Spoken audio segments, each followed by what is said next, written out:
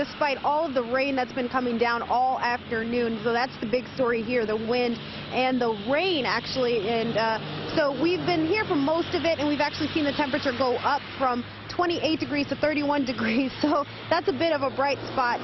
So now the salt trucks and the sand trucks have been in the area circling around Court Street where we are all afternoon, so they've been spreading that salt and sand, kind of prepping the roads before this evening's actual temperature gets a little bit dicier, and the roads could get a little bit worse.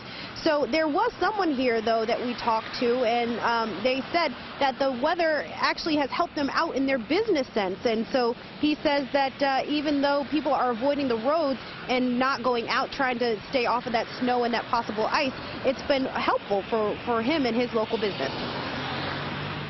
Monday, Tuesday, but it was very cold yesterday, so people weren't going out yesterday. But it did. Our delivery driver just happened to have a really good day yesterday just because of the coldness. So even the cold weather by itself, without the freezing rain, does help our business a little bit on that side.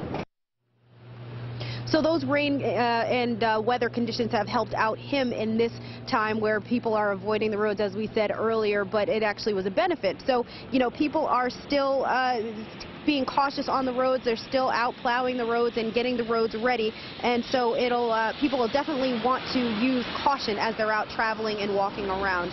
Live in Auburn, Kyle Jones, WMTW News 8. Now back.